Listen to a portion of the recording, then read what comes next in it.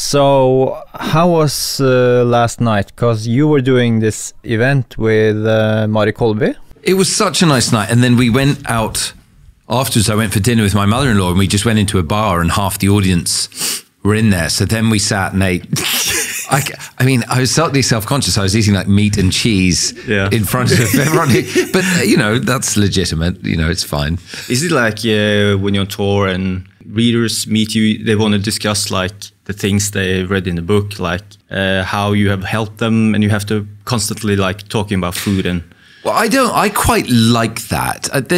You remember Oasis? There was Noel Gallagher had this view that like his job as a pop star, as a rock star, was when fans approach him and want to ask about his life or when he gets papped, that's your job. That's what you signed up to. So I feel like if I wrote a book about food, my job is then if strangers want to talk to me about their diet, well, that's awesome. That's, you know. It's kind of a contract. I put myself out there, I expose myself, you give me attention and... You're completely right. It's a social contract. So I feel like you gotta, I mean, obviously I'm not Noel Gallagher. I think there would come a moment where you're like, okay, I'm done with this. But no, it's like, it's very nice. And people are in Norway, forgive me, people are so engaged with this subject, you know, they know what, they have really detailed questions. Yeah.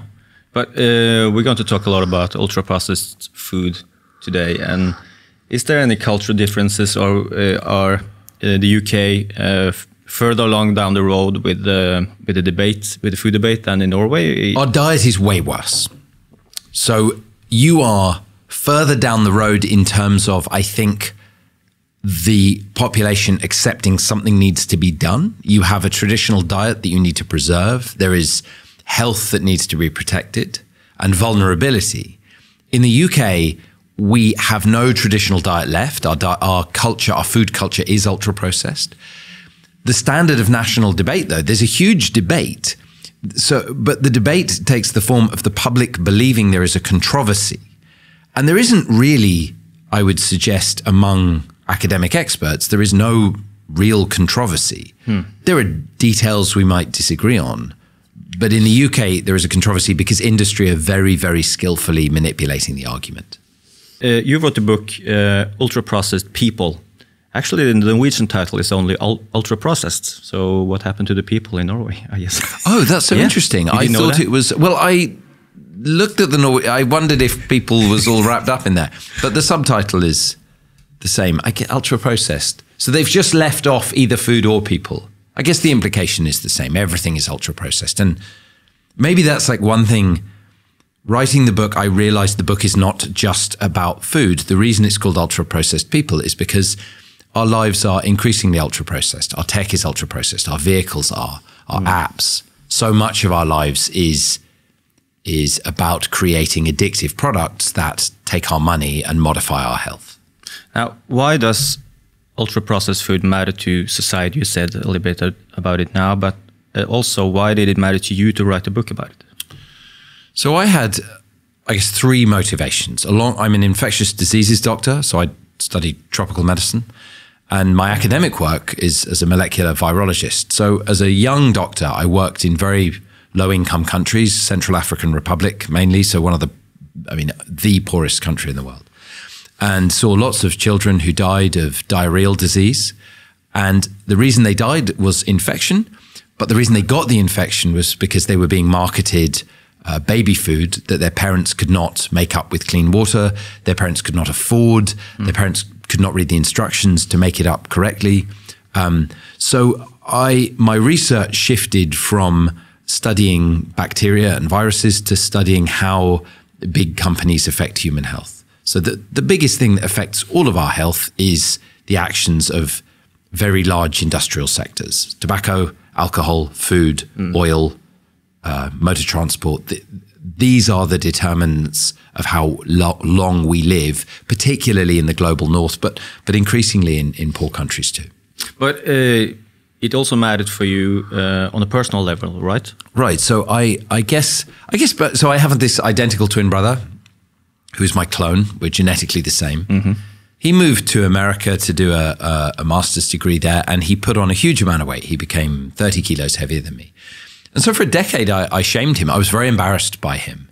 And I felt like he was, we work together, we do television together. And I felt really that he was in my body representing me badly. And I want to be clear, I think that I'm very embarrassed now by having had that thought. So I pressured him to lose weight for a very long time. And it was when I finally stopped nagging him, that's when he did something. And so a lot of the book is really about how we should treat people who who struggle with this food. And that's me too. So I struggle with this food, but I didn't move to America. He had some stress in his life that I didn't have. So we're all very vulnerable to this stuff as an addictive substance. And I think I personally have been addicted to it for a really long time. And we know that 10 to 20% of people are.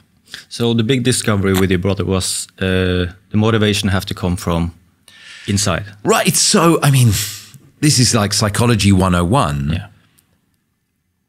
But it's such a profound thing to discover for a doctor, because what doctors love to do is give people more or less unsolicited advice. My patients come in, I say, stop smoking, eat well, take these pills. It's very hard. What I don't do is try and understand, why are they smoking? Why are they drinking? What's their housing like? How are they stuck? And most of us are confined by our circumstances, by our environment. So advice is always terrible. So if people get only one thing from reading the book, it would be, watch your own plate, mind your business, don't nag other people, because we know if we nag people who live with excess weight, it will drive them to gain more weight. The same thing about workouts. Right. You could do the advice, people like, try this, try that. And if they're not motivated inside, they probably do it for a couple of weeks and they just... It's the same for everything. And I see it with my kids. I can nag and push my kids toward things, but if I let them discover it on their own, then they own whatever it is. And if I don't nag my daughter to do her piano practice, eventually she sits down at the piano and she does want to be good at the piano. The more I nag her, the more it's terrible for both of us. So a large part of the food debate in Norway focus on the personal responsibility. Is it all about willpower and self-respect to do something with your diet, or are we, probably all of us, somehow trapped in a food system that makes it extremely hard and expensive to live a healthy life? There are 3 myths I try and bust about weight in the book. And the most important one is that your weight has to do with your willpower. The arguments around willpower are dead, they are buried, they have no scientific merit, no moral merit, and no economic merit. So we could spend the next 2 hours talking just about this. If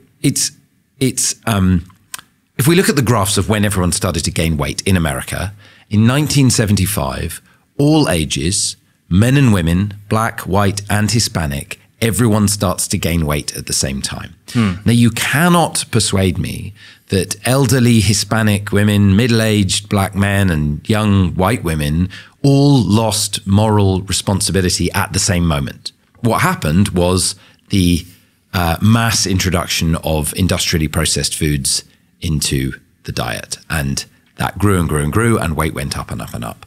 Anyone listening, the sad thing is many people who live with excess weight have the experience that it is their fault, that they are choosing this food, that they could not go into the fast food shop, they could not eat the donut. In fact, I would suggest, if you're someone who's food motivated like me, you have genes that predispose you toward different food behavior, and you have about as much control over not eating junk food that's in front of you as an alcoholic does about not drinking a drink, someone who's addicted to drugs of abuse, or a cigarette smoker. If someone's a smoker and someone else is smoking in the room, they will start smoking too.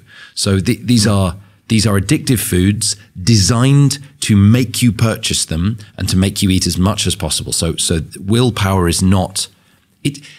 There's no evidence for it, but most importantly, when we design policy using willpower, it doesn't work. So we've done this in the UK, where we have very bad advice and basically just say to people, try and eat good food and do more exercise. And we have 30 years of data showing it does not work. Whereas when you change the food environment, we know it does work. Same with smoking. So the way you see it, obesity is a question of the food system and addiction rather than identity, and people also throw in laziness in there. Laziness has nothing to do with it. So many of my patients who live with excess weight, I have patients who've lost my entire body weight twice. So they go up to 200 kilos, they lose 100 kilos, they go back up to 200 kilos, and they lose another 100 kilos. Now, the will it takes to lose 100 kilos is astounding. I couldn't do it. I doubt you could do it. Most people can't. They do it, but the food environment forces them back. So it's very simple. It's a collision of genetic vulnerability with the constant marketing of this food. Is it all addiction? I think people listening to this, there are two types of people, basically. There are people who just casually eat too much bad food because the bad food is sold to us as healthy. It's all our bread, it's our breakfast cereal, it's all our nutrition bars and health products, it's our ready meals, it's everything. And once those people have knowledge, they can actually quite easily cut down. So like lots of us drink, I don't know, a few years ago, I was drinking a couple of beers every night. I don't have a problem with alcohol. As I learn that, you get older and you start learning more about alcohol, I now drink beer on my Friday nights. Some people can do that. But then there are people who have an addicted relationship, and that's a smaller group. That isn't everyone who lives with excess weight or obesity. But those people are going to struggle more. It's vexed because in the UK, at least, people who are addicted to this food, many of them cannot quit because it's the only food they can afford. Ultra-processed food, its success is it is, at the point of purchase, incredibly cheap for people. And kids always eat it because it tastes good. Well, it doesn't taste good necessarily. People say that. We have actually quite good evidence it's not tasty. If you go and buy a takeaway burger and fries and you put it on a plate with a knife and fork and you try and eat it like a normal meal and you ask yourself, does this taste good? You'll find it doesn't. But it's still desirable. It's somewhat like cigarettes. If you smoke a cigarette, does it really taste good or are you just addicted to it? Yeah. So but the evidence that the food is for some people addictive is very, very strong. And for those people who are addicted, they are as addicted as smokers are or alcoholics or people who use drugs of abuse. Desirable is a much better word than good, yeah. Perhaps the discovery I made writing the book that most interests me and which is the focus now of a lot of my work is the idea that wanting things and liking things are completely different subjects. We can like things we don't want, and we can want things we don't like. And there are we see it with people. We often want people we don't particularly like. And we might like people we don't particularly desire. The same is true of food, drugs, lots of things. I don't like my phone, but I want my phone. Sure. How is it possible that this one dietary factor can drive so many disease mechanisms? You've labeled and listed some of them now. And if so, how is it possible? It's pretty simple. I mean, what I am proposing and what Marit Kolbe is proposing, and what lots of people are proposing is this very simple idea. If you build your body and you fuel your body using synthetic molecules that don't occur in nature, mixed together in ways that you have never encountered in your evolutionary history, you will get sick in a lot of different ways. So we are very sure that this food does cause health problems. It causes weight gain and obesity, depression, anxiety, inflammation throughout the body, but especially in the bowels, Crohn's disease, ulcerative colitis, cardiovascular disease, strokes, heart attacks, metabolic disease like type 2 diabetes, and early death from all causes. So it's causing a lot of different health problems. How it does it, we can talk for several hours about the evidence that, so we've got that epidemiology data that shows the association, but we have laboratory evidence about how it does it. So if we look at say the inflammation, well, a lot of the food has, for example, emulsifiers or non-nutritive sweeteners, artificial sweeteners in it. Those are two of the most common additives. The additives aren't the main problem, but those are two of the most common. We know they change the friendly bacteria in the gut. They make the gut leak. If you leak fecal bacteria into your bloodstream. It causes inflammation, liver damage. And there's good evidence that that leads to the kind of changes we associate with bowel cancer and bowel inflammation. So that's like one very simple way. And we have very good data from very good experiments in rats and people linking those additives with those problems. Back to the food industry. Is it fair to say that the food industry, to put it very simple here, are focusing on three aspects: making the products with the cheapest possible ingredients, with a long shelf life, and max profits? Yes, the food industry is focused on one thing, actually, which is money. And we can demonstrate using their own data. So my last paper was published with economists, and we just used food industry financial data to show that all they care about is money. This, again, is not a revolutionary hypothesis. Anyone who works in a publicly limited company where you can buy a share, that is the function of that company. It's the legal obligation of that company to make money for its owners. It can't damage its own share price.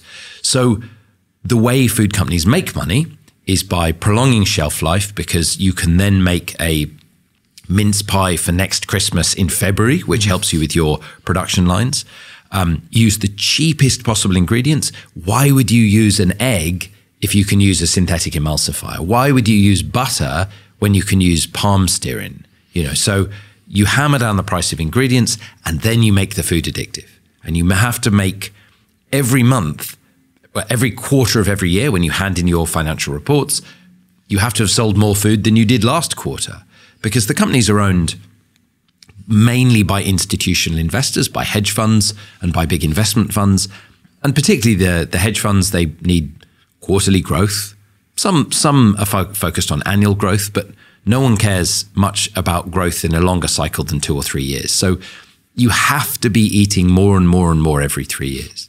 In the UK, we're maxed out. We can't eat any more at meals. So the companies have filled the after breakfast slot with a breakfasty bar.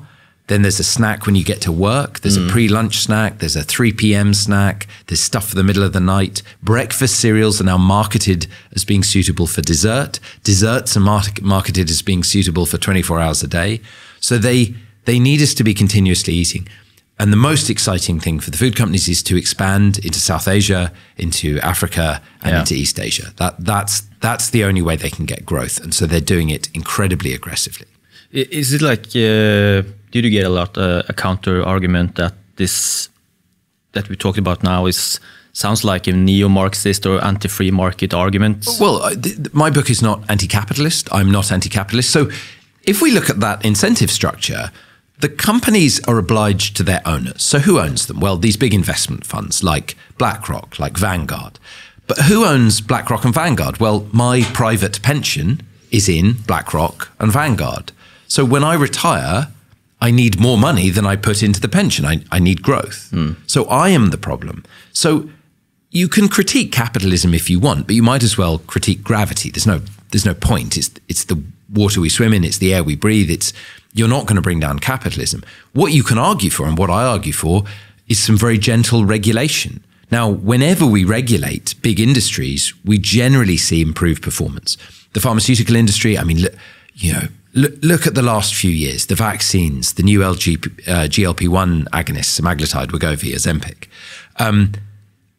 Pharma is the most stringently regulated, along with aviation, of all industries. It does incredibly well. We've seen the more regulation, the better the growth, especially compared to when it was unregulated. So industry can withstand regulation. And free market, I'm proposing a free market, right? So free markets function on perfect information. That's one of the principles of a free market.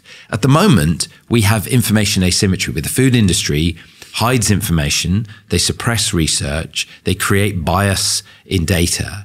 What I'm asking for is proper independent oversight, regulation, and information for consumers. Consumers can then boycott companies. Boycotts are principles of a free market. So I am a free marketeer. I want a diversity of interest. What we have at the moment is an oligopoly of a very small number of companies with enormous power, creating a very, very managed market of subsidies and regulations that suit them. So I am pro-capitalism. I'm pro-growth. I would like to see a booming industry of real food, of small producers, of, in Norway, you have a big farming community. There's so much growth that is being suppressed by a handful of transnational companies. So if you are a Norwegian nationalist and you're right wing and you want a strong military and a good national football team and a booming economy to beat other countries, the best thing you can do is to regulate the transnational food corporations and feed your children well. So my argument should be apolitical and appeal across the spectrum. When you talk are you persuaded? Like I feel so strongly that I will not be painted as a neo-Marxist. I'm not a Marxist. When you talk about this in the UK, are the industry going after you? Are they trying to destroy your reputation? Well, it's very clever. So they're doing two things. So the first thing is, yes, they are. So, but I thought when I wrote the book, and a lot of lawyers read the book before it was published. But I thought, well, I'll have a row with Nestle, with Coke, with McDonald's, with the big supermarkets. I'll get my day in court. And I was prepared for that because I think I can go toe-to-toe with them on the evidence. You don't get that. What you have is an argument with someone who sounds extremely credible, a professor at a decent university. Yeah. And what you have to do is work out how the food industry is paying them. And all of those people that are arguing with me are funded by, there's an academic at Reading, the Department of Human Nutrition at Reading is funded by Pepsi and Mars. He attacks me every day on Twitter. Wow. And so you're constantly going, you are paid by Pepsi and Mars. There are academics at Leeds who are on the boards of charities funded by Coke and McDonald's. So the exhausting thing is online and in interviews, trying to have good faith academic arguments with people who are actually quite cynical. I also don't like making arguments personal. If you want to argue science, I think it's ugly to have to point out that the person you're arguing against has a personal connection to Coca-Cola, for example. But that's the position you're put in. So it's a very clever technique. So they're doing that. And I think, I'll say here, I do not and will never take money from any food company. I have no financial relationships with them at all. But the food industry are working very hard, even as they pay people to damage my reputation. They court me. So they send me weekly invitations to come and speak to them for very large amounts of money. So £20,000. So what would that be, like 200,000 kroner for an hour's Zoom talk?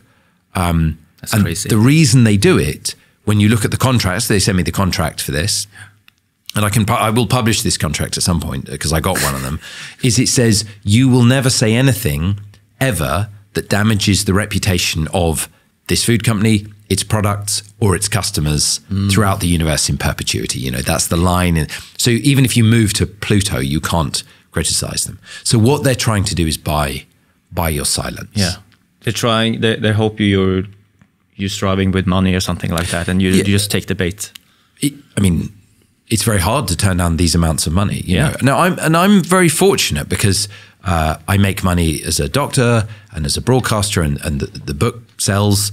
So I'm not wealthy, but I live very comfortably, and so it's easy for me to say no to all this. And actually, I make money from saying no, if you like, by being.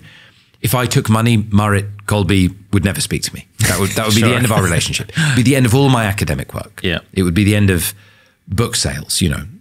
For young people, for my colleagues, my PhD students, for example, it's very hard. They don't have a lot of money, and they are offered, for them, if they get paid £1,000 for an afternoon of consultancy.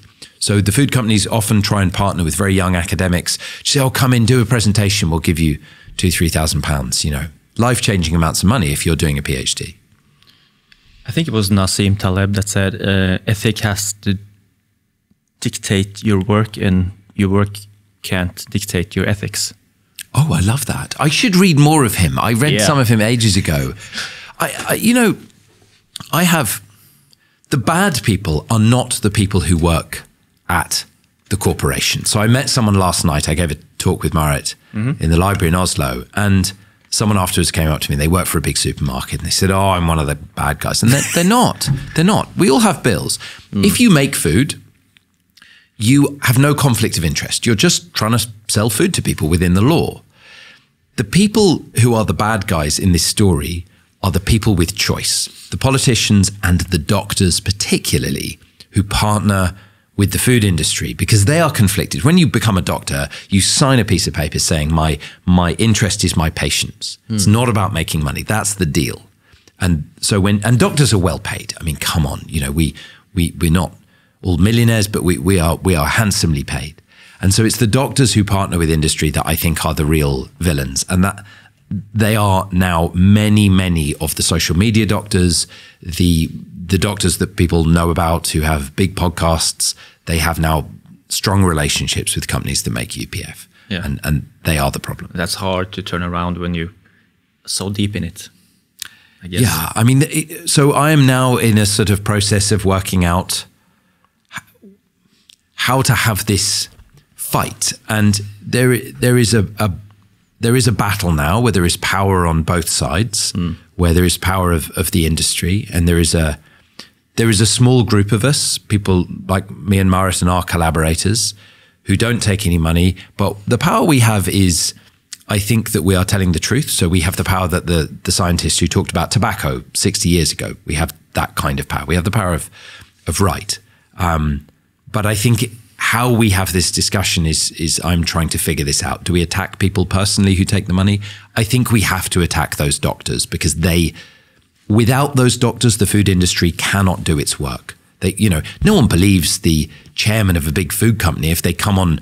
If you organized a debate between me and someone senior in the food industry, no one's going to believe them. If it's me and someone who's paid by them, who's a professor of nutrition at a big university in Norway, well, then it's much harder. Yeah. Do you feel the audience are getting better to separate, let's say, free thinkers versus people directly or indirectly paid by the industry? I want to believe people are, but the problem is it's very hard to figure out who is. So, for example, in The Conversation, there's a magazine called The Conversation.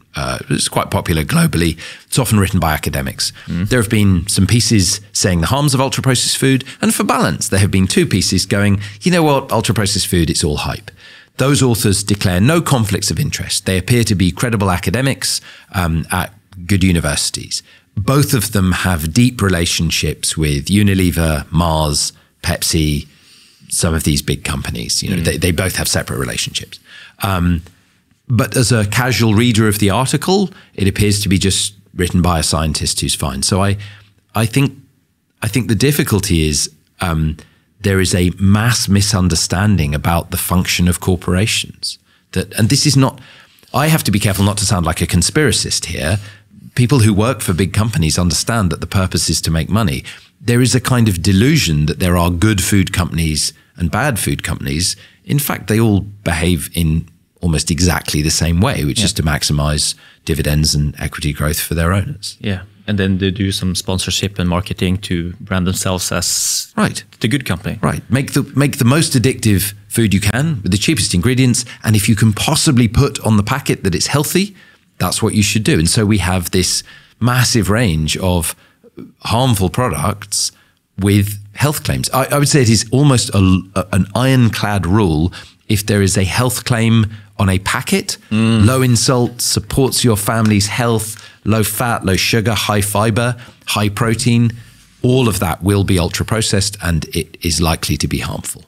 If there's any health claims on the package, you should not buy that thing, or you just be aware that this is. For you said something brilliant in another podcast that raw food is never labeled or with health. What are the foods we know are healthy? Okay, so you don't have to believe me about the evidence on ultra-processed food for us to all agree on the overwhelming evidence that traditional diets with whole and minimally processed foods are extremely healthy. Everyone agrees on that. Diets with walnuts, pulses, olive oil, fish, vegetables, fruit, fruit, veg, whole grains. Everyone agrees on this. No one's disputing it, okay? When you buy broccoli or apples or a bag of oats, There's no health claim on it. Now, the reason there is no health claim on it is because there's no money to be made from it. So the big food companies, Danone, Nestle, Coca-Cola, Yum, they do not sell any whole food, or hardly any. The reason for that is you can't have intellectual property with broccoli or milk or steak. These are commodities. So if you're a food company and I'm a food company, if I go, well, I'm going to beat you by selling broccoli, we just go, we'll sell broccoli too. And the consumer doesn't care. The best broccoli in the world is pretty much the same as the cheapest, worst broccoli in the world, so long as they're both fresh. Meat is meat.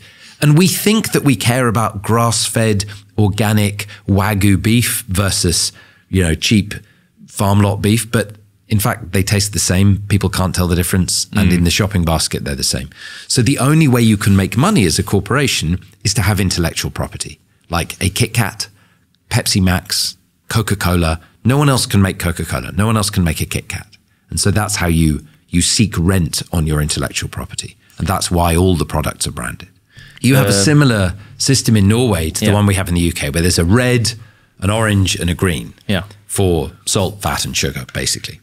And Coca-Cola, for example, were one of the first companies to voluntarily put the traffic lights on their products, because sugar Coca-Cola has 1 red and 3 greens, because it's got no fat, it's got relatively low calories compared to volume, and it's got no salt. So if you look at a can of Coke in the UK, it is basically a health drink. It has 3 green health signals, and you don't notice the red because it's already on a red can. Now, Diet Coke in the UK, or any Diet Cola, has 4 green traffic lights.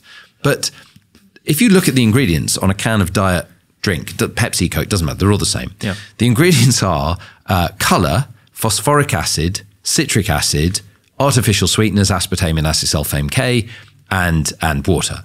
And there is, aside from the water, all of those ingredients are basically harmful. So, the acids dissolve your teeth. The phosphoric acid, it may dissolve your skeleton, so you pee out your bones. This is, I think, quite a persuasive theory. And the non-nutritive sweeteners, acesulfame K and aspartame. Aspartame has been linked to cancer by the World Health Organization, and both of them affect your microbiome and your metabolic health. So the companies are very happy with this current labeling system that allows them to sell foods as being both healthy and unhealthy. So if you go and look at the worst foods in the supermarket, usually they can have, most of them figured out a way of having 1 green light. So what, as a consumer, is it it's like healthy and unhealthy at the same time? At a traffic light that was shining green and red, what would you do? Do you drive? Do you stop? It's entirely unclear. It doesn't make any sense. And we know, we've got loads of research that shows that consumers are confused and they can't use the traffic lights, and they don't use the traffic lights.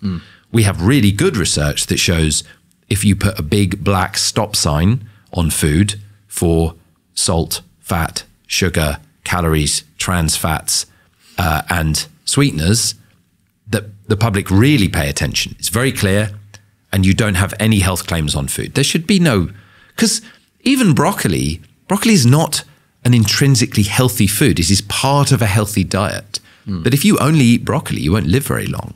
So saying that any one food is healthy is absurd. You need a dietary pattern that doesn't have bad food in it. And the bad food is industrially processed food. So the label and branding system, intentions were probably good, but the industry managed to use them to their advantage. I don't think that, I'm going to challenge you that. I don't actually think the intentions were good, because certainly in the UK, the labelling system has been very supported by charities like the British Nutrition Foundation, which is funded by all the biggest food companies, including Coca-Cola and McDonald's. So I don't think the intentions were ever good. And the idea that it would work, I don't think anyone could ever have thought it would work. And there was never any investigation about whether it did work. So I think from the regulation from the very beginning has been in partnership with industry. And we all know you can't regulate an industry in partnership. The banks are not regulated by themselves after the 2008 crisis. Drug companies are not regulated by themselves. Obviously, with food and additives, it should be the same deal. Yeah. Okay. let's zoom out and talk about the definition of UPF. What is ultra-processed food? So there's a long formal definition. It's 11 paragraphs long. Hardly anyone's read the whole thing. But it includes certain key concepts. So it boils down to this. If something is wrapped in plastic and it contains at least one ingredient that you don't normally find in a domestic kitchen, like a synthetic emulsifier or natural flavorings or an artificial sweetener, then it is probably ultra-processed. And they are all made for profit. That's part of the definition, is there's this kind of social economic idea in there. So if you are wondering if something is ultra-processed, we can define it. There's great agreement on these foods, right? It's a way of describing an American industrial diet. So you can negotiate. There's always a blurred edge. There's no perfect way of describing food at all. There is no perfect categorization. But the definition works really well in real life. So you could say that most of the food made by transnational food companies is ultra-processed. Anything with a health claim. Any food or most foods made by food companies owned by pension funds are ultra-processed because it's the only way they can make money. And in fact, we know that when consumers go into a shop, if you test them on what they buy, people are really good at using the definition. You know, you get a pack of bread out, you look at the bread. If the bread's got palm fat and an emulsifier in it, well, there you go. It's UPF. But critics claim that there's no universal definition. That is a lie, in the sense that among independent scientists, the definition of ultra-processed food was created in 2009 by a team in Brazil as part of a thing called the NOVA classification, which divides food into 4 groups. NOVA 4 is ultra-processed food. They wrote this very long definition. The definition is agreed on by UNICEF, by the United Nations World Food Programme, by the United Nations Food and Agriculture Organization, by the governments of France, Belgium, Israel, Canada, all the governments in South and Central America. And the definition of NOVA Group 4, the one I've explained, is used by research groups at Cambridge, Harvard, McGill, Yale, Princeton, Oxford, Imperial, my group at University College London, universities in Norway, all the major academic institutions of the world. And they all agree on this one definition. The food industry don't like it. So they have created their own definitions. They say we need to use high fat, salt, sugar. But we now have a huge number of very good studies. So the big population studies, the kind that we linked tobacco to lung cancer, we have around 80 of these studies linking ultra-processed food to health harms. So that's a lot, right? I mean, that's a huge number of studies. And they are done by good groups at these big institutions. The one on anxiety, depression was done by a group at Harvard last summer. So there is great agreement. The definition works very well for research, and it is very widely agreed on.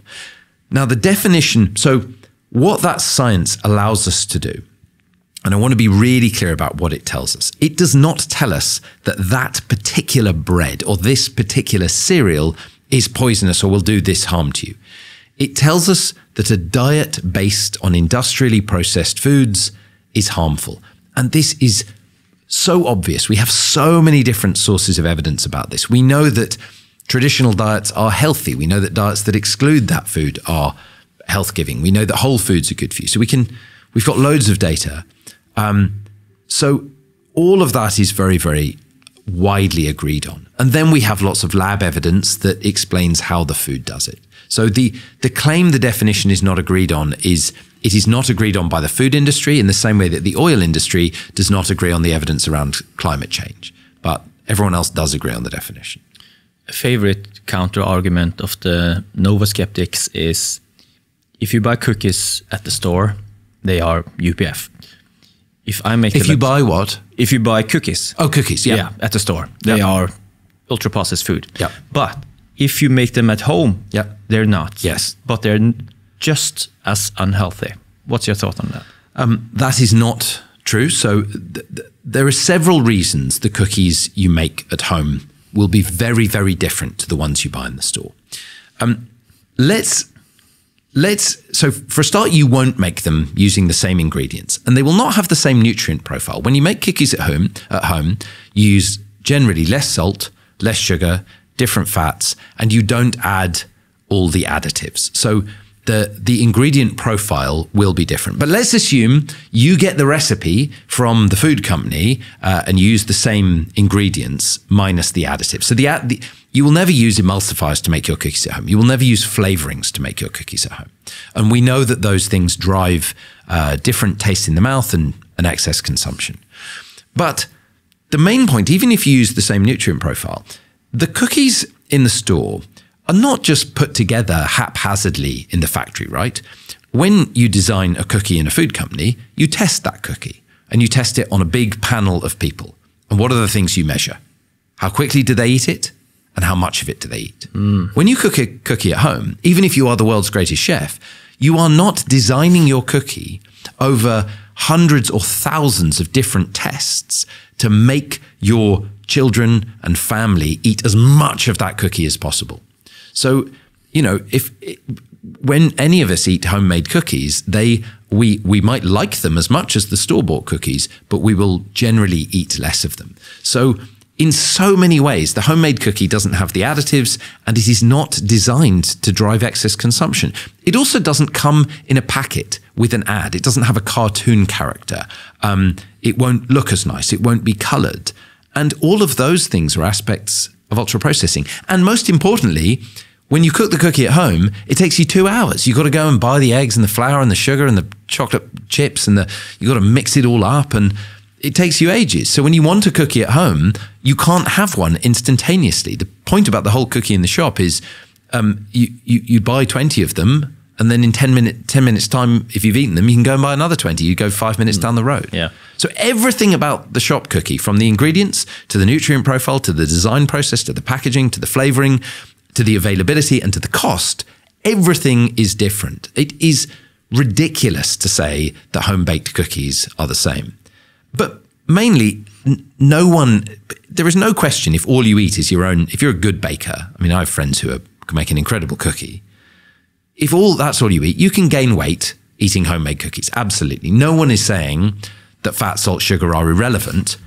But if you think that processing does not make a difference, you are living in another world. It is absolutely ridiculous. I can talk about this for 2 hours. Please. But it makes me so angry because how long have people been baking cookies in Norway?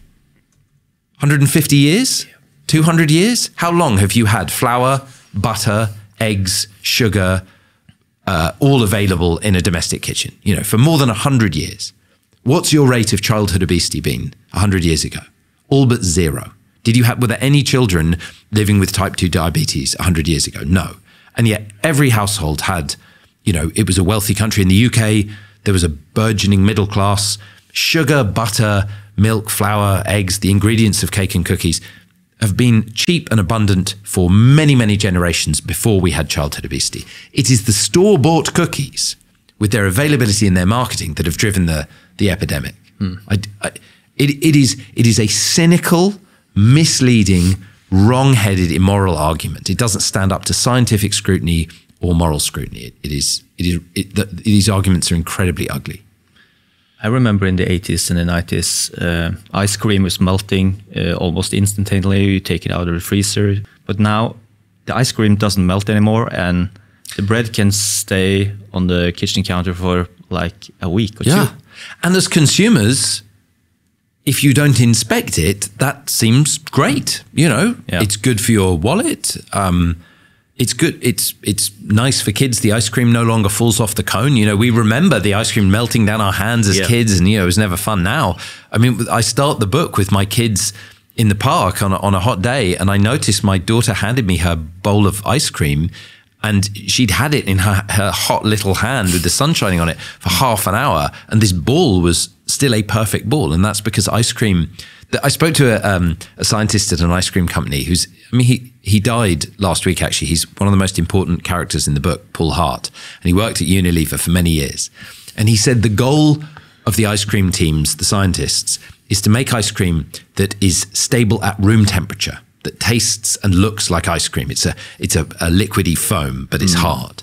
And then you can transport it all over the world, do anything you want with it, and only freeze it in the shop. And you would save so much money, and they haven't quite achieved it yet, but that is the goal, because the cost of ice cream is partly eggs and cream. Well, you can get rid of the cream and you can get rid of the eggs very quickly. You can replace all the ingredients, but you do still have to keep it quite cold.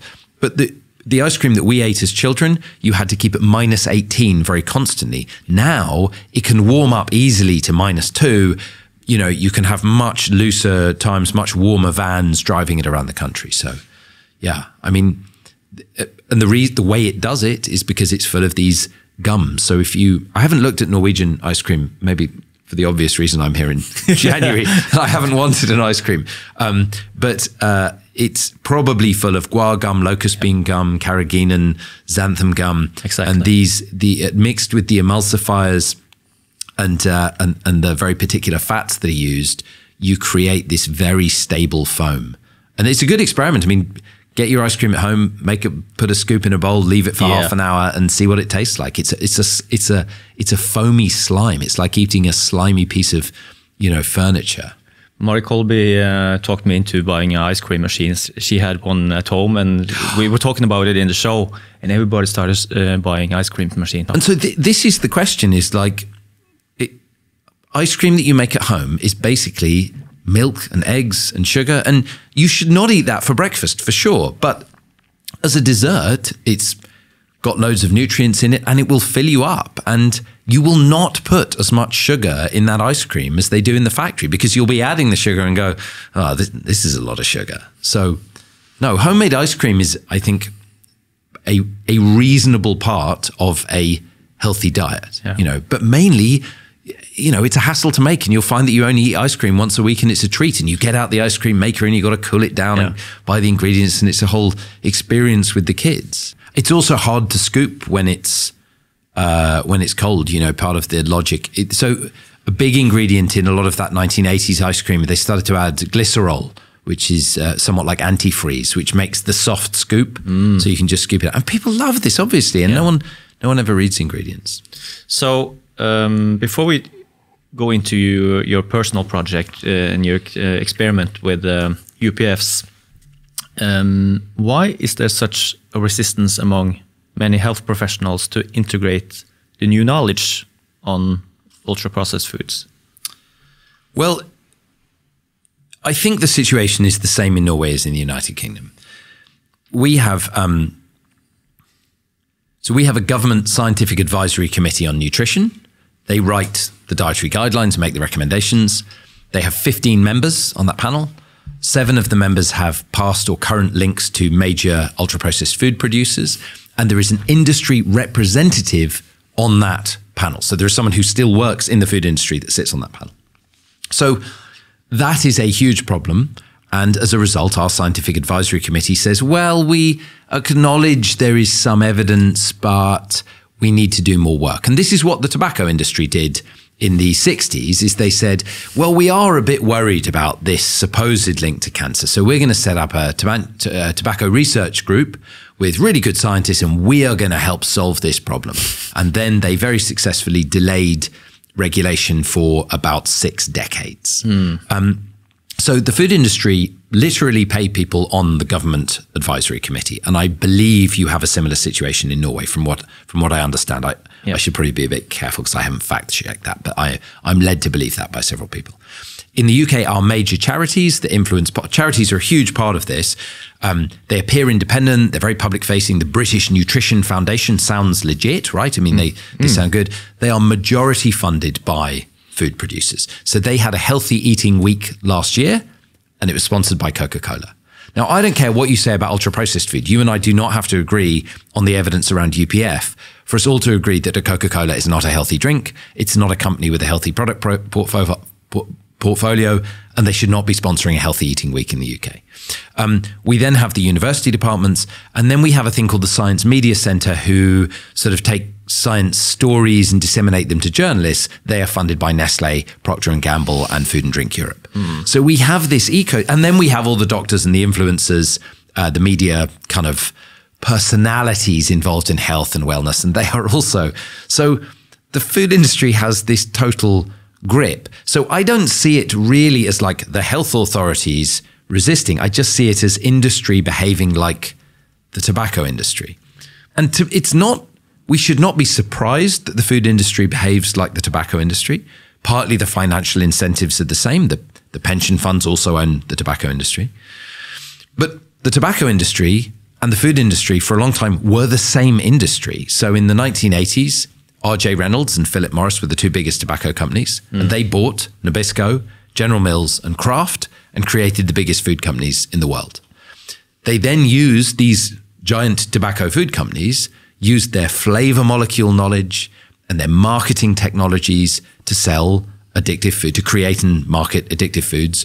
They created cartoon characters to sell the kids' food. They created loyalty programs for kids that came from the loyalty programs for cigarettes.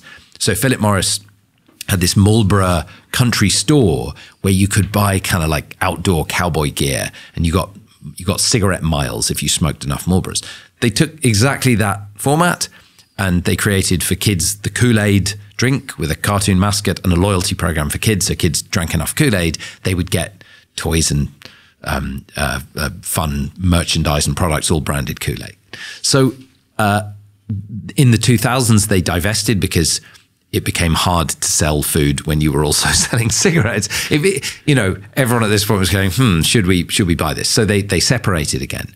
But the ultra-processed products that are all around us, they have an evolutionary history that comes from essentially the same teams of marketeers and scientists that invented ways of selling cigarettes. So what that says to me is that they used their tobacco playbook. So they're then also doing what tobacco did, is they're buying scientists, they're polluting the literature, they're funding science, they're creating doubt. Doubt is their product. Confusion is their product.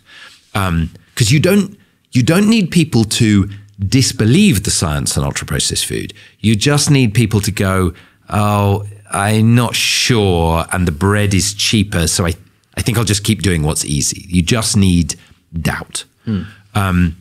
So we now need to use the playbook for tobacco control against the food. So I don't know, sometimes I'm optimistic, sometimes I'm pessimistic. Coming here, meeting Marit, meeting the other scientists you work with, I feel optimistic. And I think in Norway, you have an opportunity to stop this process.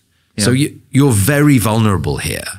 But basically, Norway is a healthy country. You have tall, strong, well people.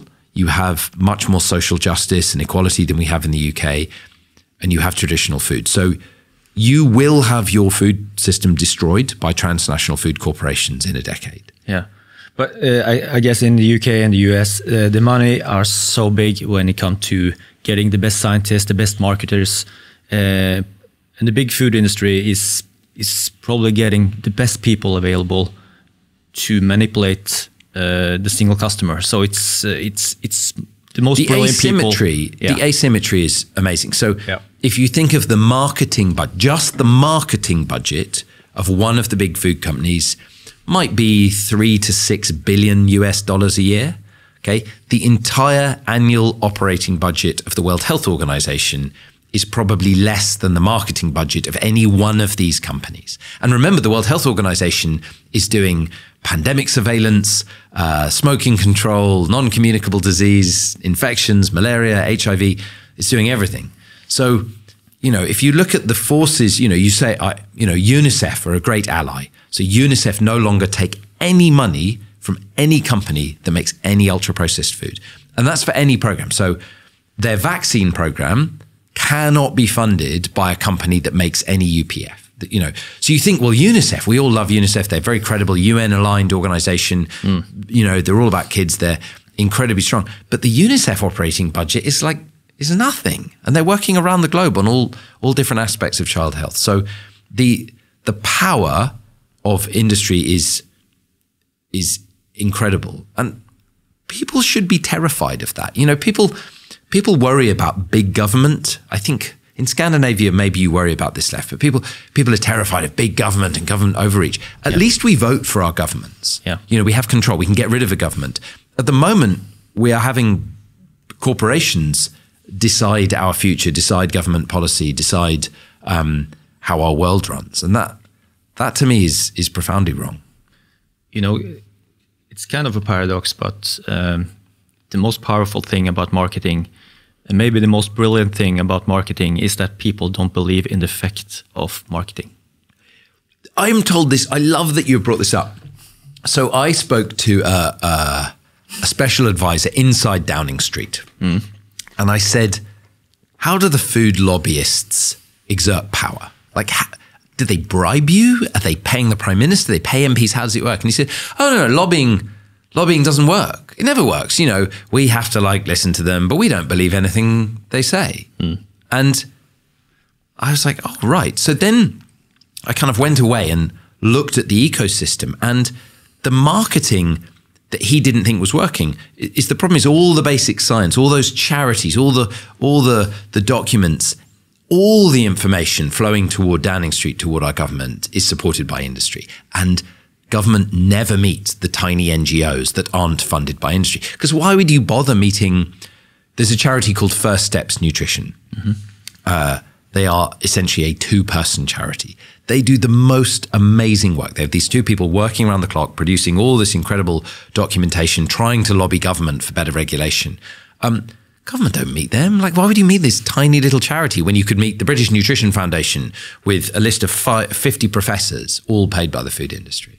So, yeah, that's a form of marketing. And the marketeers always say, "Oh, no. Burger ads just switch kids from that burger to this burger. They don't make kids buy more burgers. They just drive burger preference." We have Emma Boyland is a professor at University of Liverpool. She's a colleague, and she's done great work to show that if you advertise fresh food to children, they end up eating more junk food if junk food is available. Like, marketing really works. That's why companies have billion-dollar marketing budgets. Yeah. I did an investigation of the infant formula industry, and the investigation was about this diagnosis of cow's milk protein out. This is going to sound a bit niche, but it is relevant. There was a diagnosis where women who are breastfeeding their children were being told that their children could be allergic to the mother's breast milk. If the mother drank dairy milk, the dairy could get into the breast milk and the child could be allergic to cow's milk.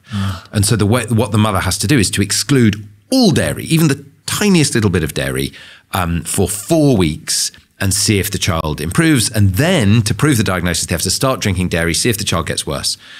Anyway, these guidelines to diagnose these children, the symptoms were, and anyone who's got an infant can think about this, rashes, crying, sleepiness, sleeplessness, constipation, diarrhea, colic, burping, wind. A normal child, right? Like, every single child has all of these symptoms. So it was impossible to exclude the diagnosis. Even as I was investigating the guidelines promoting this diagnosis, it turned out, of course, they were all funded by the companies making the specialist formulas to treat the problem. My wife was breastfeeding our daughter, Lyra, and I said, I think she's crying. I think we should go dairy-free. So even though I was proving these guidelines were nonsense and they were written by people paid by industry, I was still affected, and we came off dairy for several weeks. And of course, Lyra, like all babies, kept, pooing and belching and getting colic and not sleeping, and that's what babies do. So we are all vulnerable. I don't care if you've got a medical degree, we're still vulnerable to marketing. Yeah, and it's the feeling that how can I be right and everyone else is wrong. That's a hard feeling. It's hard to explain and hard to argument that thing to just your neighbors, your family. So you have a big burden of proof. You have a huge burden of proof, and I spend a lot of time trying to make sure I don't sound like a crank. I mean, the problem in this space when you and I discuss food, diet, nutrition is there's so much nonsense. And everyone says, oh, I have the answer. Keto, paleo, my latest supplement, particular vitamins. We've all got our own answer. The evidence around UPF is not like one clinical study. This is really good public health. And what I would say is, people listening in Norway, remember that the French government believe this. Okay, so if I was in France, there are certain countries the book is doing extremely well in. In France, the book is published and it's got a nice review, but people are not very interested because they're like, well, this is completely obvious. This is what our government is already saying. So we don't need more information about this. The French government is very clear. Cook food at home, try and eat minimal ultra-processed food, less than 15% of your calories. It's like completely obvious to the French.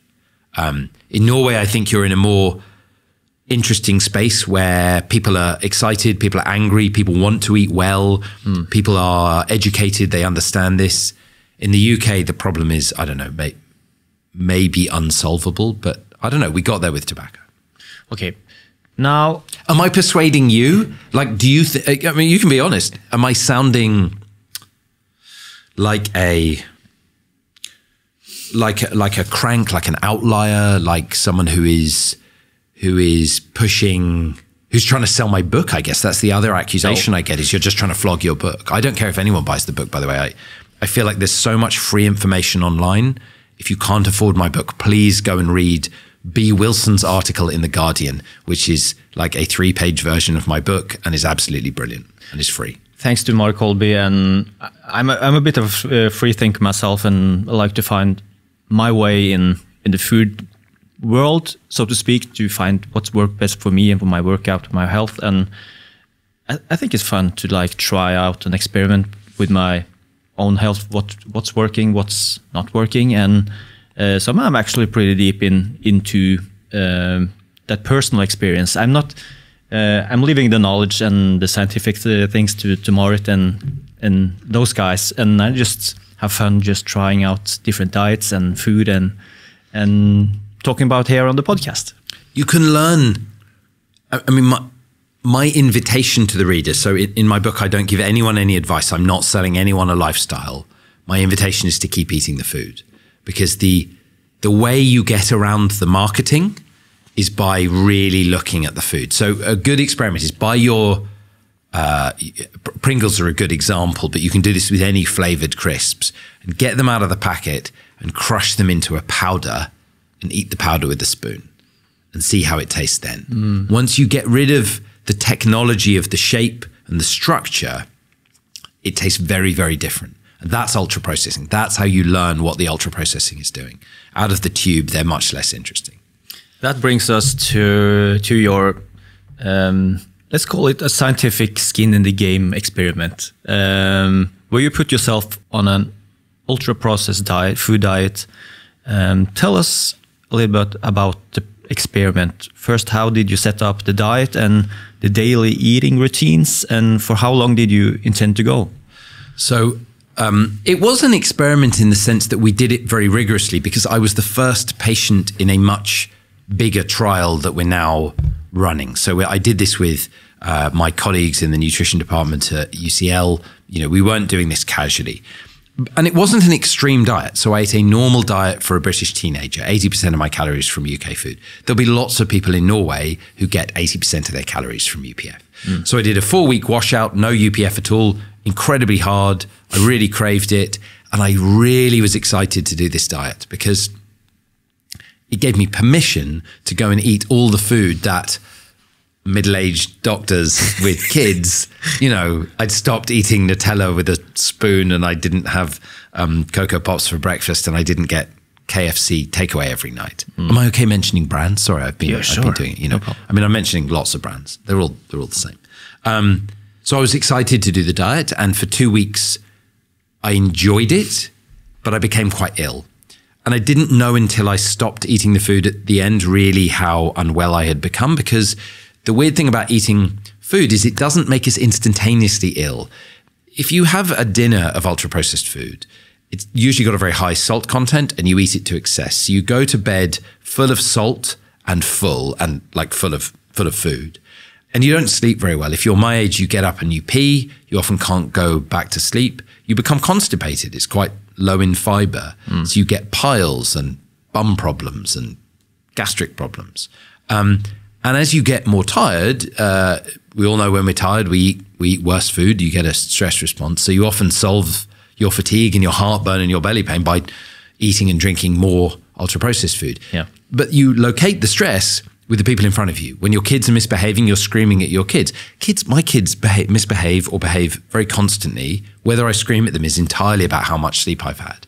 And so I became very difficult for my wife and kids, I think, to live with. And I started feeling like all my patients. So I aged a lot. So the scientific results were interesting. And remember, I did not do this. I wasn't forcing the food in. And I did it as something of a skeptic. So I was not persuaded about that all this was real. There were three kind of big effects. I gained a lot of weight, 6 kilos.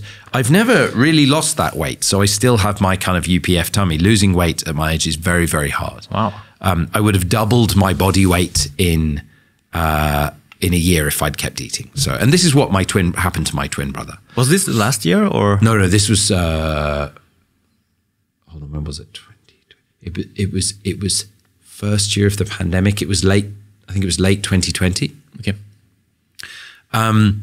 So I gained a lot of weight. We did brain scans and my brain scans very significantly changed. And so this, you could say, well, this is just one patient, but these, I was working with the top medical physicists and the neurophysiologists at UCL at our National Center for Neurology, and they set all the thresholds. So we're very clear these were big changes. Nothing else big in my life had changed. So we're pretty sure it was the diet. And we saw the back of my brain, the automatic behavior bit, the cerebellum, much more connected to the addiction reward bits in the middle. What exactly that means, we don't entirely know. It's consistent with the kind of scans we do in people with addiction problems. And it's really worrying because if you see these kind of functional changes in me in my 40s, what's it doing to children who eat this diet all the way through their brain development? What's it doing to their learning about nutrients and food? So, and then we saw my hormone response to a meal change. So when you eat food, your body releases signals. When you're hungry, you've got hunger hormones. When you're full, you've got fullness hormones. At the end of the diet, when I ate a meal, my hunger hormones didn't decrease and my fullness hormones didn't really increase. So we saw a big change in the hormone response.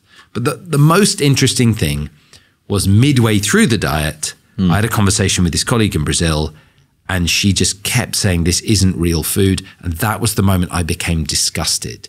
So, and it's only when we leave an addiction behind that I was able to go, oh, wow, I was really addicted to that. How did she say that? So let me see if I can do it for people now. Save people money on the book. Sorry, my poor publicist sitting in the corner there. But I do want, the problem with the book is it's going to cost you, I don't know what it is in Norway, £20 in the UK. Like the people who need the book the most can't afford the book. And the people who need the book the least are all going to buy it and they're going to get worried about emulsifiers. She kept saying to me, this is not food. Its purpose is profit. Food's purpose is to nourish people, and it's created with love and affection and to bind a community together. Ultra-processed food is an industrially produced edible substance. It is not food by any normal definition. And she kept saying it. And during the phone call, I didn't notice particularly. And that night I ordered, in the book actually, it's a turkey Twizzler that I eat.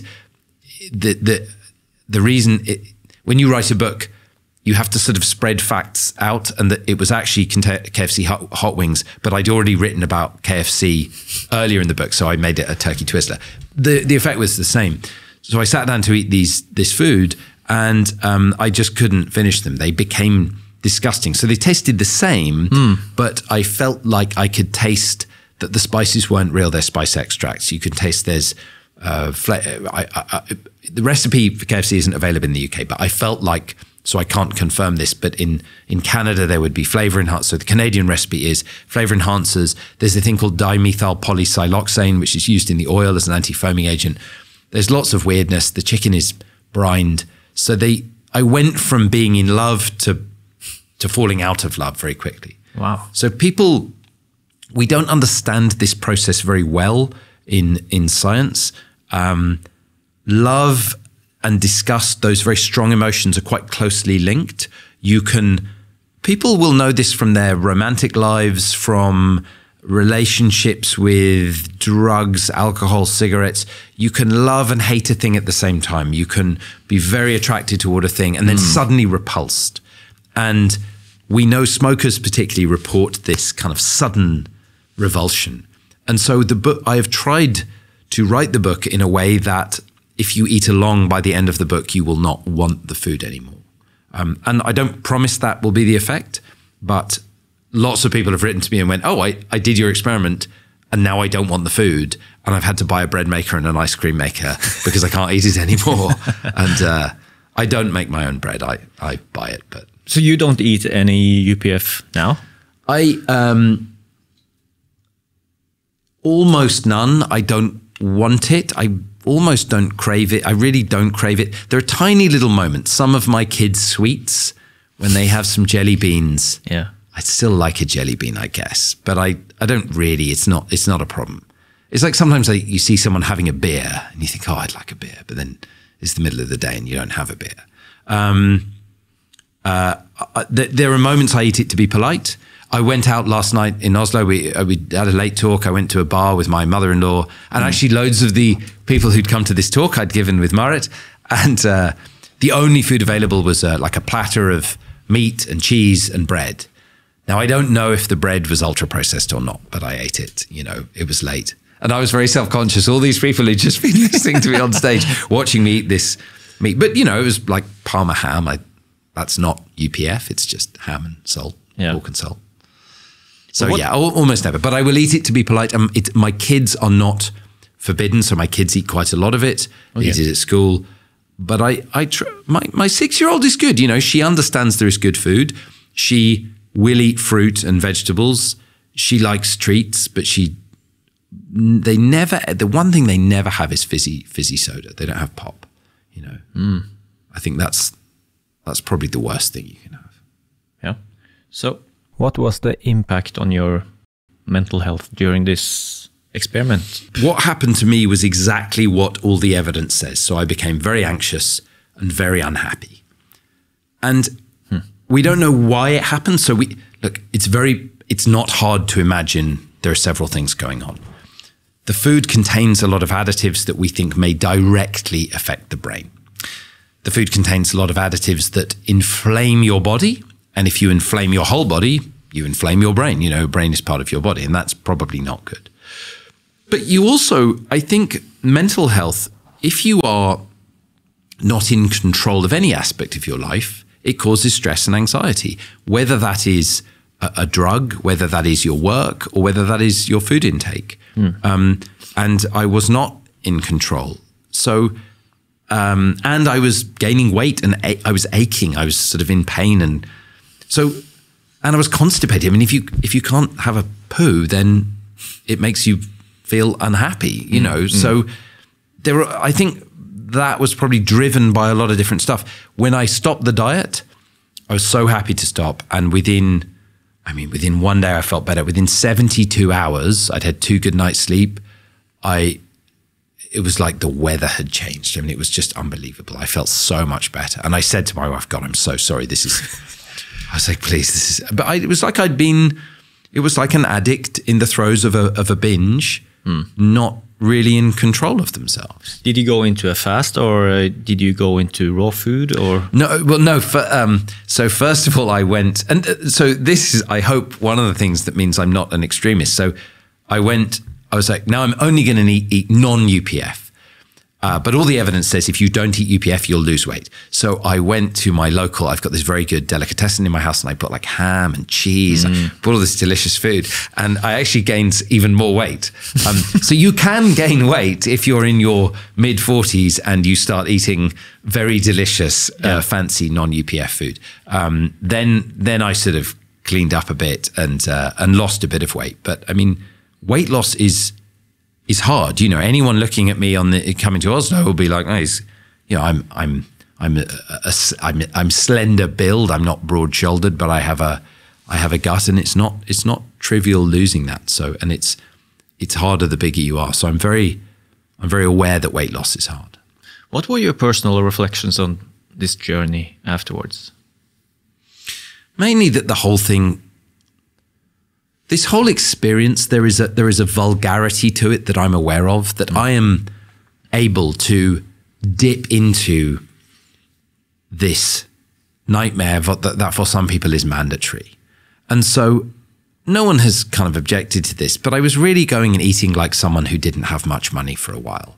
And I was able to leave that world and return to a food environment that's very different. And most people cannot do that. And in Norway, I think this is a less big problem. You have less poverty here, you have less social injustice, but there will be many people in Norway who cannot afford to eat real food. Real food spoils very quickly. It's very expensive per calorie. If you go and buy broccoli per kilo, some of it's the same price as beef per kilo, and you got to prepare it and cook it. You got to own knives and chopping boards and a fridge and blah, blah, blah.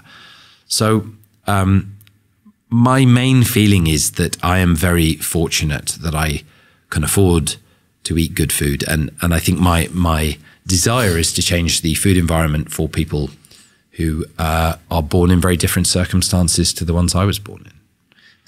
That discovery of being disgusted by what you eat, I can recall I was 25 and we went on this cruise ship, and I was so disgusted by the lunch there, where people were filling their 2 plates.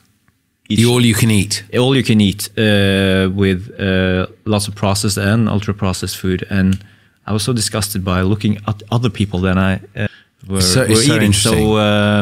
So that disgusting aspect is probably similar to hitting rock bottom in psychology and stuff like that. I think that's right. There's a knife edge here. Yeah. I want to make my readers disgusted. I'm open about that. At the same time, I don't want to shame anyone who has to use this food. And so there is a knife edge here. How we talk about these products is very difficult. And I think this audience on this show, I would imagine, is probably okay to discuss many of them, that they can afford, they'll be able to motivate change. You know, they live in a part of the world where they can. I'm very uneasy about having that conversation in some environments. You know, you don't want to discuss to people about things they can't avoid. It's frightening and it drives anxiety. So, and the food industry used this argument, of course, that you're shaming people, that why would you want to demonize healthy food? I mean, I think it's very important we discuss these health harms. They're real. No one has to be terrified. The food is not toxic. Eating some of it occasionally is no more harmful than having the occasional beer. The problem is if your diet is all UPF or your diet is all beer, that is where you get the problems. Yeah, back to that nagging part. It doesn't work. The nagging. My mother-in-law has come with me on this tour, and she's very wonderful. She's an ex-psychologist and an ex-psychoanalyst. And her advice, she's got this brilliant line where she says, advice is an uneasy commodity.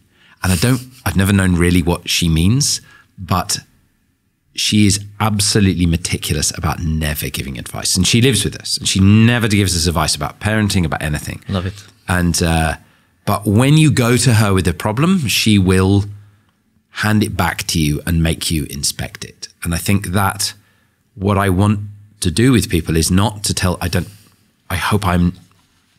everyone wants me to tell them what to eat, or actually in Norway, this isn't true. But in the UK, every week I get a call from a journalist going, what's the worst ultra-processed food? What should people not feed their children? And I refuse to engage with those questions.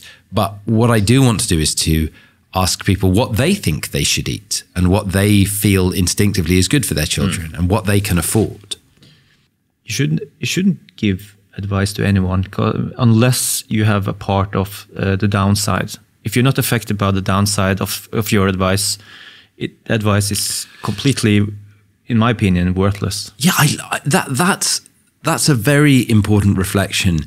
You mentioned responsibility earlier. There is a kind of idea that we all have a social responsibility to be healthy, to be economically productive. And I think I violently reject that. None of us asked to be born.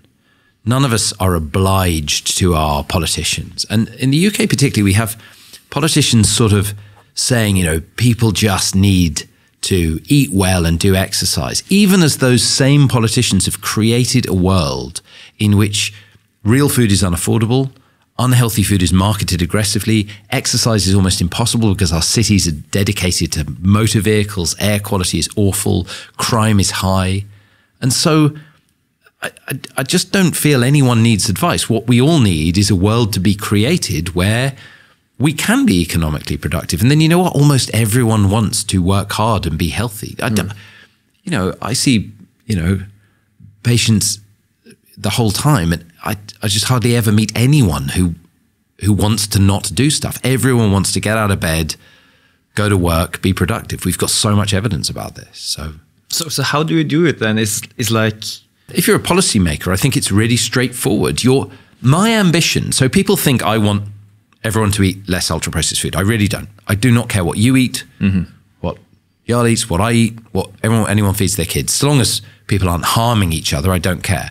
I do care about the planet, but when it comes to health, it's your choice. But at the moment, you don't have a choice. You're just surrounded by rubbish and the real food is submerged. So my argument is just give people choice. And what we know is when people have choice, people with money and resources don't eat lots of ultra-processed food. Wealthy people have personal chefs who cook minimally processed food for them all day. That's how it works. So the goal of policy, I think, should just be to protect people from predatory corporations, to protect people from other nations, I suppose, and to enable people to have freedom without encroaching on the freedom of others. And when we give people choices, people are sensible. If you give poor people money, they spend it in sensible ways.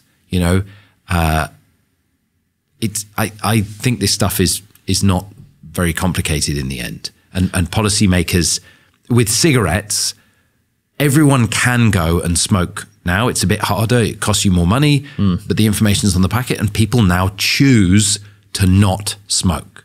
No, smoking is not banned. You can go and be a smoker, and we all choose not to because we've been given that freedom, and we need the same freedom from the food. What about people's food choices and preferences? We do have the opportunity to buy both ultra-processed food and raw food today, but raw food is more expensive, as we talked about. But most of us tend to buy the quick and easy ultra-processed foods and products as a path of least resistance, both to save time and energy in the kitchen and I would say even in Norway, even despite the best efforts of Marit and other people to promote the concept of ultra-processed food here, if you go into a supermarket, the food is not labeled as being unhealthy. So you can buy a can of cola, a chocolate bar, unhealthy breakfast cereal. Now, you might kind of instinctively know, but many of those things will have health claims. So in terms of what we need to really give people choice, if you want a proper free market with information, is we do what has been done in Mexico and Argentina and Colombia and many other countries in South America, which is you put warning labels on food. So at the moment we have this red, orange, green traffic light system. It allows these health claims. What you need on a can of cola, for example, is a big black octagon warning about the calorie content and a big black octagon warning about the sugar or the sweetener content, and then another box warning about colorings and caffeine. And that should be bigger than the logo of the cola. And that, we know, allows people to choose not to buy cola. And there's without any tax on the cola, without increasing the price, people stop buying it. On breakfast cereals, the same thing has happened, where you've taken the cartoon. So once you put on black warning labels, it's not infringing your choice. It's giving you scientifically accurate information. And this is not about ultra-processed food, by the way. The warning labels apply to salt, sugar, fat, sweeteners, which arguably are part of ultra-processing, caffeine and colorings. Okay, so this is not about labeling ultra-processing as part of that definition. So the regulation is actually about this nutrient content.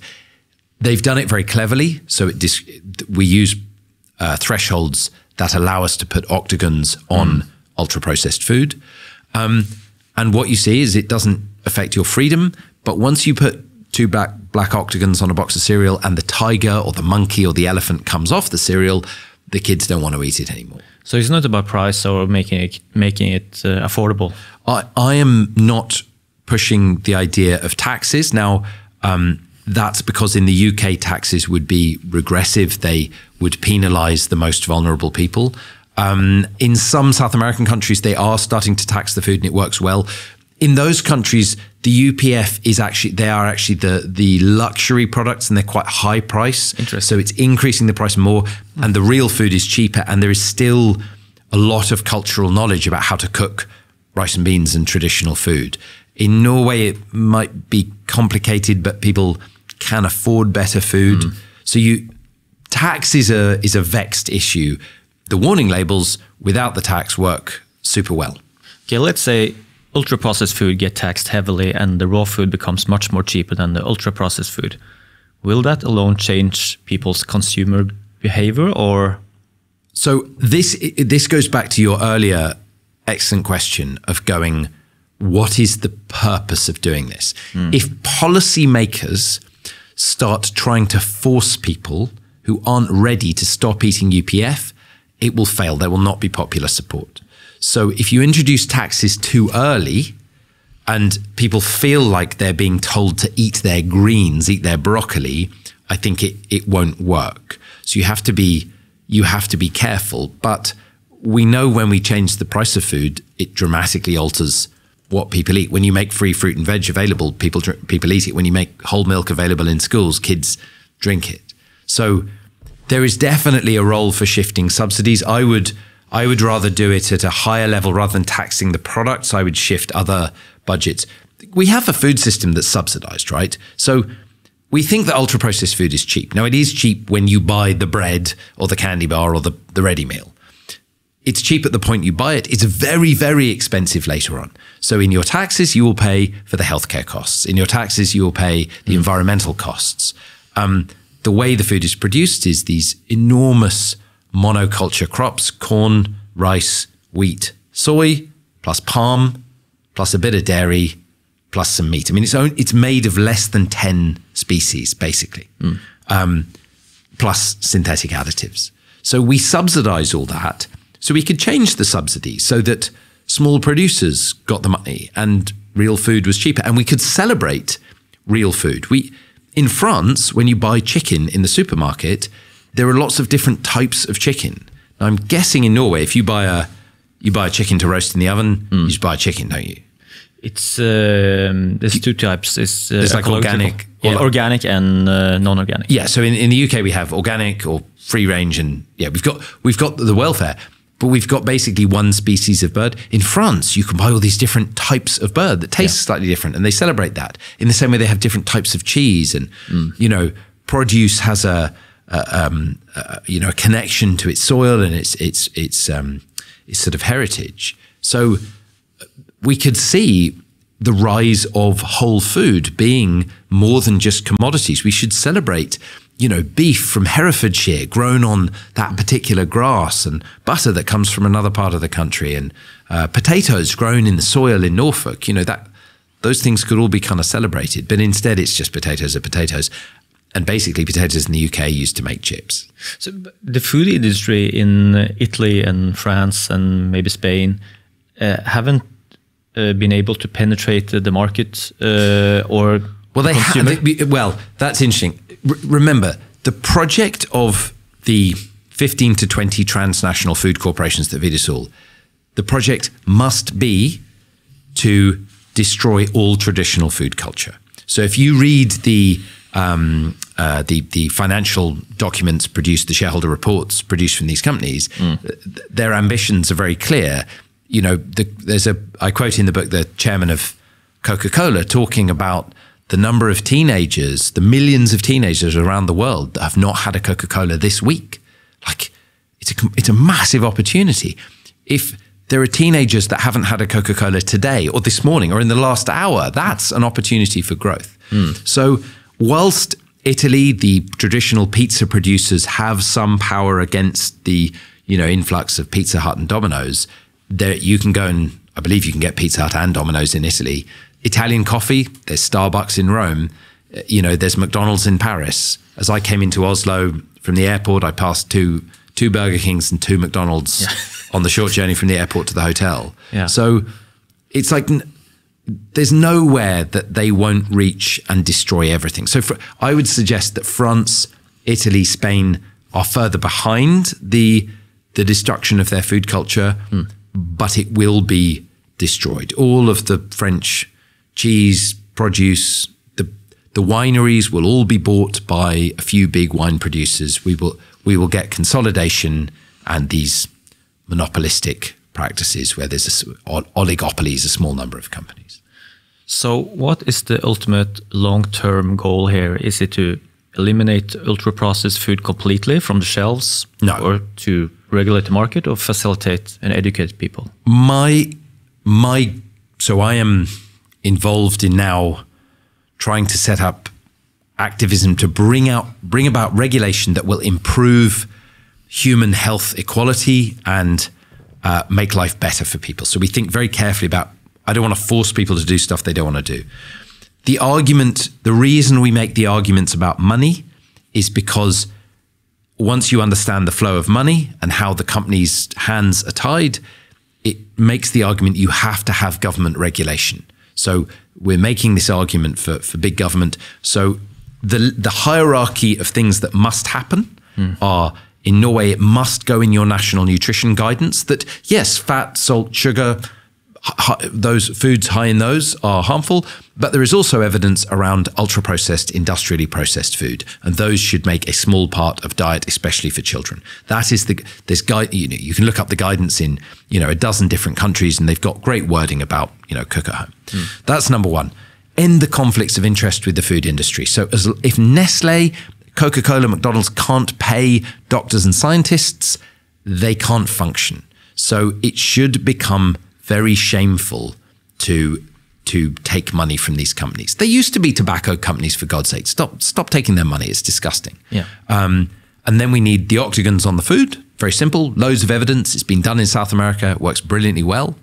Then once food has octagons, well, you can't feed food with a black octagon to a child. So all the cartoon characters, there's no marketing. It stops being available in schools. And you're all the time shifting market forces away from that industry. It will never go away. People want soft bread and chocolate spread and cola drinks. I don't want to ban any of it, I wouldn't ban anything. I would legalize most drugs of abuse. But capitalism, when it is well regulated, is an extraordinary tool for innovation, for lifting people out of poverty. Unregulated capitalism is essentially slavery, monopolies, exploitation, and human suffering. So I don't want a revolution. I want a tweak. And the fact that industry are resisting this so violently is exposing how vulnerable some of the big companies are. There are a few of the big food companies that really have spent so much money on their shareholders, they've got almost nothing left in the bank. They can't evolve, they can't develop, and they may collapse, or they will see a devaluation and they'll be broken up and bought by other people.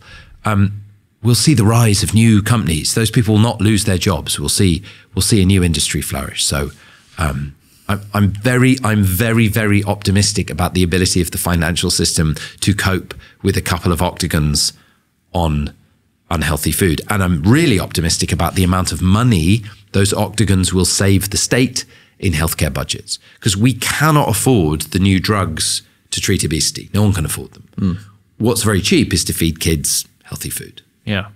But what about you? You're with your book and your exposure and your position.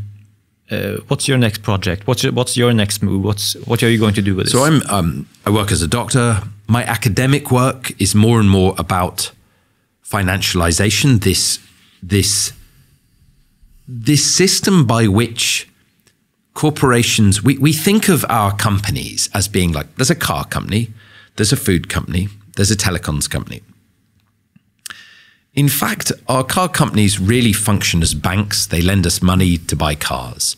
Many of our food companies own real estate, or they function as commodity banks. So if we look at the really big food producers, they make a lot of their money on trading contracts around commodity prices. They're not really in the business of making food.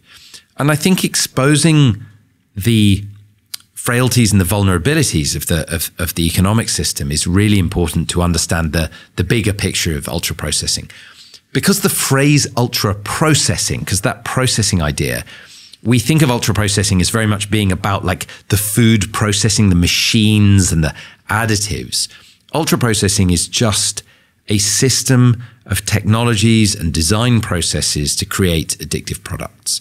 And so I think the next bit of work is really looking outside of food and going, what are the other big industries that affect human health? Because we've done tobacco.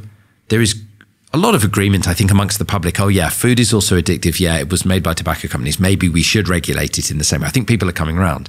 Alcohol, vapes, technology. Do we need to start thinking about the financial incentives in those systems, how addictive those things are, and start thinking about regulating them in the same way? So this is not about taking away anyone's fun.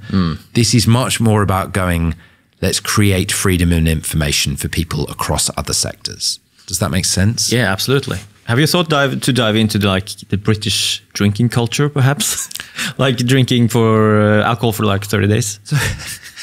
I mean, I could not keep up with British drinking culture. So we have an amazing thing in the UK where when you buy a bottle of booze, when you buy a pack of cigarettes, it is a plain pack and it says smoking kills on the packet. And you can't see the cigarettes in the shop. They're behind a counter. Yep.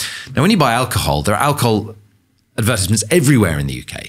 And every shop will sell you bottles of hard liquor and Alco Pops. And on the bottle, there is often a picture of a pregnant woman with a glass of wine and her hand on her belly and a circle with a line through it. So pregnant women shouldn't drink. Although there is a picture of someone who is pregnant drinking, and underneath it says, enjoy responsibly. That is our regulatory slogan. Now imagine if the cigarette said, enjoy responsibly. It's like the instruction is to enjoy them. The charity that regulates alcohol consumption and marketing is called Drink Aware, like do drink.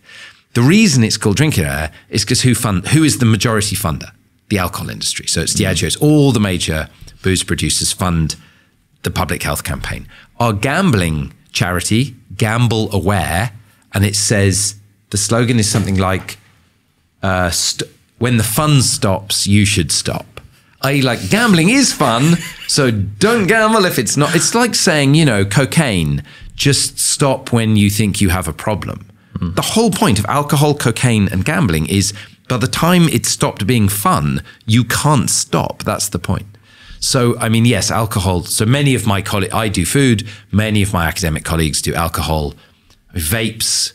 Yeah. I don't know what your situation here is. Vapes in the UK, same we have thing like these incredible, beautiful, like white, luscious, sort of high-tech shapes. They're like little Apple earpod devices, and they're like pineapple and tropical fruit flavor. They smell amazing. I mean, it's all about getting kids addicted. Energy drinks is huge in Norway now. The energy drinks are just, and it's this incredible branding as like sport, health, energy. No. It's exactly refined sugar, addictive drugs, and very weird additives. I mean, and a lot of caffeine. Most of the products here in Norway is sugar-free. So it's all about the caffeine and the additives, I guess. And we don't understand. So if you talk to people with diet drink addictions, many people will drink, Diet Coke. There was a very big piece in the New York Times, but people drink 9, 10 cans a day. We have no idea what drives that addiction. So we know that with the food, the reward molecules are sugar and fat. If you can inject the sugar and fat in high dose very quickly, using all the additives and the flavors, and it's very soft, that seems to be what the molecules that drive the reward, although they're not addictive on their own. When you have a diet drink, no one understands why they become addictive, because there's nothing in there. The caffeine and the sweeteners seem to be doing something, but it's not clear at all. No one knows. I mean, almost certainly the drinks companies do know, because they funded previously a lot of quite good research that then some of which got published. My take on that is the caffeine. I quit coffee drinking just to see how the body reacts. And how's that going? It's hard in the first 2 weeks. If you go cold turkey, it's very hard. But once you're off it, it's... I do it sometimes on the weekend. You don't want to go back. I don't have a coffee and I get terrible headaches, yeah. Yeah. We think coffee is pretty harmless. Coffee seems to be quite good for you. I mean, people are always trying to prove that coffee is bad for you because it would be interesting. Yeah. And it doesn't seem to be bad for you. Caffeine, if you have various heart conditions, can precipitate arrhythmias and palpitations, but it's not very harmful. But it is quite addictive, yeah. Yeah, it's a big difference drinking 1 or 2 cups a day and like 10 cups a day. So the addiction gets harder with the more cups. That's my take. The interaction of these brands with sport, energy, exercise was one of the other really intriguing bits of the book. Because when you set out to write a book, it's not all about weight, obviously, but weight is the thing that draws many people to this subject. So many of us want to live at a lower weight. And so I was sure that I was probably writing about 50% of the problem, because obviously some of the fact we're all gaining weight must be to do with our screens. We don't walk to work anymore. We don't work in a mine or on a farm. We sit at desks with computers. And so my big question was like, how much of the problem is really inactivity? And I wanted to do a chapter going, look, there's a whole other thing here that you should know about, and that's the subject for another book. And as I looked into it, it became increasingly clear that inactivity, especially in children, plays almost no role in weight gain. Maybe it's 5%, but all of the research saying that you can exercise and burn off energy, I mean, perhaps not all of it, but like an incredible network of thousands of scientific papers was funded by Coca-Cola.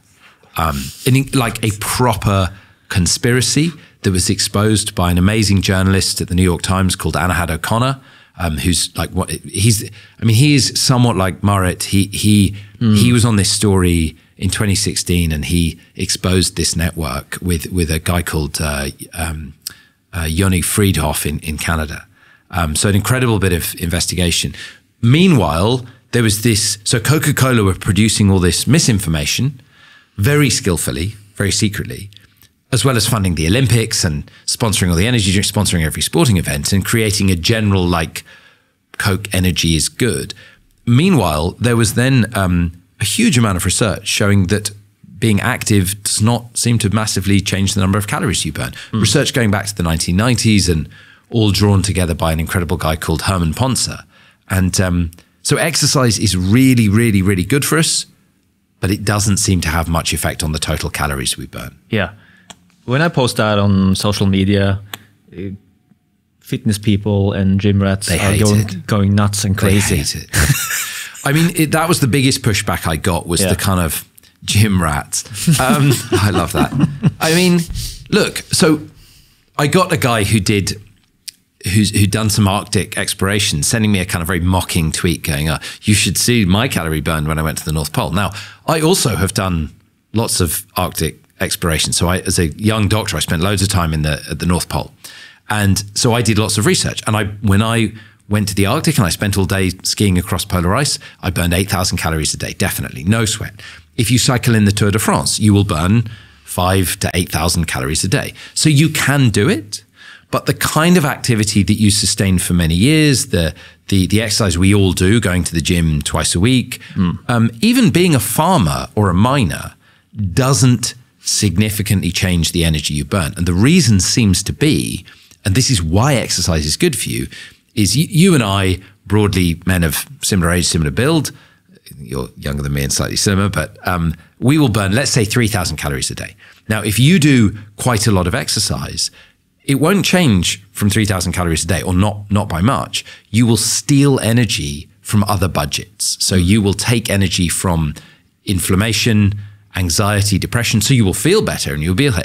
Meanwhile, if I don't do any exercise, I sit typing at my desk, I still burn 3,000 calories a day, but I have to spend that energy now on inflammation, high reproductive hormone levels that are bad for you, and anxiety. So this is why exercise is good for us, and it's why exercise doesn't help us lose weight, so it's a very, very beautiful story, and people just hate it so much because I don't know, people hate the idea that I think lots of us do exercise because we want to burn calories. Yeah. And unless you are doing... It's logical. Hours, the human body is a machine. Look, I have a medical degree and a PhD in molecular biology. This is how I understood my body until I wrote the book. And I would say that with the really good metabolic scientists, this is not controversial.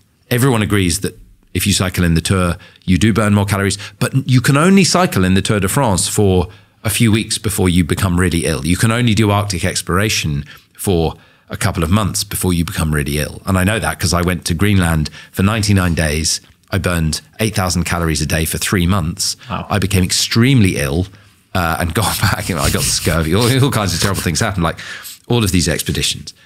So you can do it, but you can't sustain it. Looking forward to post this bit on social media now. Bring it on.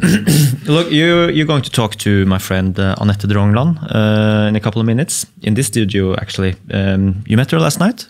I did, yeah. Am I going to have to... now, your audience is the same? Should I... She's a doctor, so she has to be a little bit more professional and thoroughly than me. So I can just... You have this bar over here and... oh, we see. Yeah, we haven't got into the... what have you got? Some brandy? I get everything. Oh, some aquavit. Okay. Yeah. Actually, there's some homemade liquor as well in the Fanta bottle there. Oh, I thought it didn't look like Fanta. Yeah. So I want to try some. Non-UPF homemade spirits. Yeah. Very good. It's called... Hva hjemmebrent på engelsk, Jarl? Moonshine. Yeah. Is it moonshine in Norwegian? I'm not sure. It's How do you translate hjemmebrent. It? What does that translate? That's a homebrew. Yeah, homebrewed. But it was really nice talking to you. It's so interesting talking to you. Well, I hope some people listening are persuaded. And I do want to say, if people are struggling, you know, we've talked a lot, and some of it's maybe been lighthearted, but people really suffer because of this food. The food that they binge on, they're addicted to, it's always ultra-processed food. And those people who are suffering, you know, they really have my love and my sympathy. And you know, I and quite a few others are working really hard to try and make the world an easier place for people who are struggling with an addiction to these foods. I love your work and I love this talk, and I recommend everyone to check out Ultra Processed People if you want the British version, the original version, or just ultra processed in Norway. Jarl, what happened to the title in Norway? It's shortened. Look, I'm here with my Norwegian publishers. Buy the Norwegian. Good luck with Annette and your next project, and hopefully I'll talk to you next time you're in Norway. I will be back, so thanks so much, Wolfgang.